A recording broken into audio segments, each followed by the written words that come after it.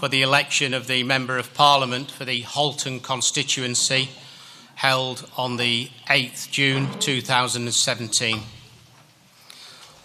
I, the undersigned, being the acting returning officer at the election of a Member of Parliament for the Halton constituency, give notice that the number of votes recorded for each candidate at the election is as follows. Bate, Ryan, Stephen, Robert, Liberal Democrats, 896. Lloyd, Matthew, the Conservative and Unionist Party, 10,710. Ridicon, Glyn, UK Independence Party, 1,488. Turton, Vic, Independent, 309. Twig, Derek, Labour Party, 36,115.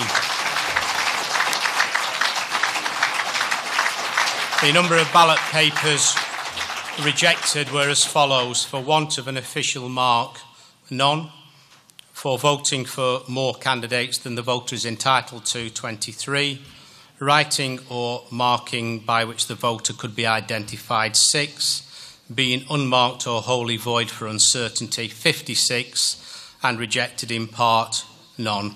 Total rejected ballot papers were 85. And I do hereby declare that the said Derek Twig is duly elected for the Halton constituency.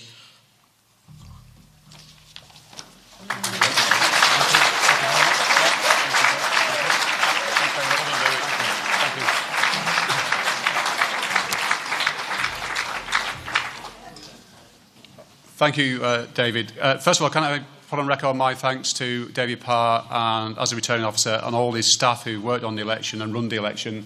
It's obviously gone very, very smoothly throughout, and I know a lot of hard work has been put in for everyone, not least of course tonight as well. So thank you very much for all that effort in ensuring we had a very straightforward election. I also want to thank my agents, Dan Hill, and my campaign team, Andrea and Phil, and of course my wife, my children and my wider family for the support that they give me as well. I'm really pleased with the result, as you can probably tell. It's a tremendous result in terms of the numbers of people who voted out and turned Labour. But before I want to say a few more words politically, I just want to say my thoughts tonight are also with all those who were affected by the terrorism that took place in our cities in Manchester and in London. Of course, just before the election, we had the terrorist attack in Westminster itself. And my thoughts and prayers are with them. Clearly, there will be many questions to be asked about security in the coming weeks and months. But at this point, I just want to make it clear that I do still think of those people who've been in some way affected, whether it's they've lost loved ones or they've been injured or traumatised by it. But it is about our democracy, and despite that, we continue. Democracy might have its failings sometimes, but there's not a better system. And I think it's absolutely essential that we defend our democracy and ensure that we continue to have elections. And then I want to put on record my thanks as well to the police and security services for the work they do. It is quite an amazing night here in Halton that we have had such a tremendous result for the Labour Party. And when I've been talking on the doorsteps to various people during the election, they've told me that there's strong support for the Labour Party. The fact that the Labour MP, working closely with the Labour Council, has delivered and is delivering things for Halton, as we can see from the Mersey Gateway, right across down to what's happened in our schools and in our hospitals, and of course various sort of things that happened within Halton itself. And that's about working together in partnership, and that's what I think people have recognised here.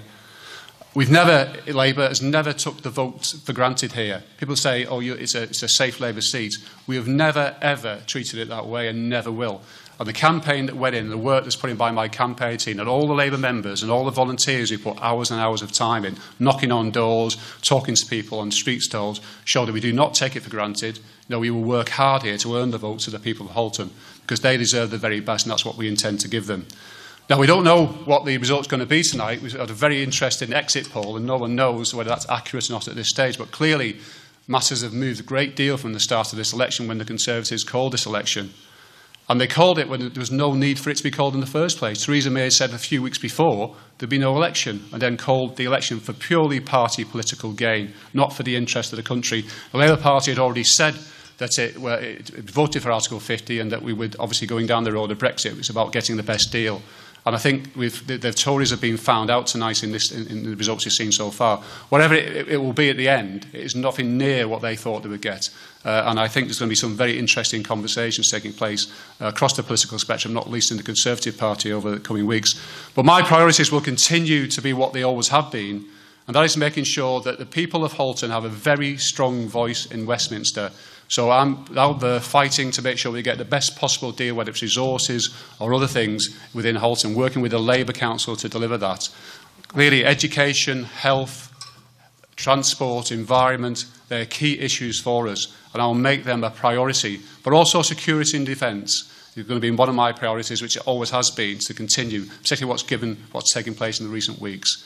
So we'll continue with those priorities, listening to people, listening to constituents, and doing whatever I can to help people. So I just want to say thank you very much for the support I received, for the people of Halton. I'll put on thanks the fact that the people of Halton have voted with me with such an overwhelming majority and with the confidence that they have.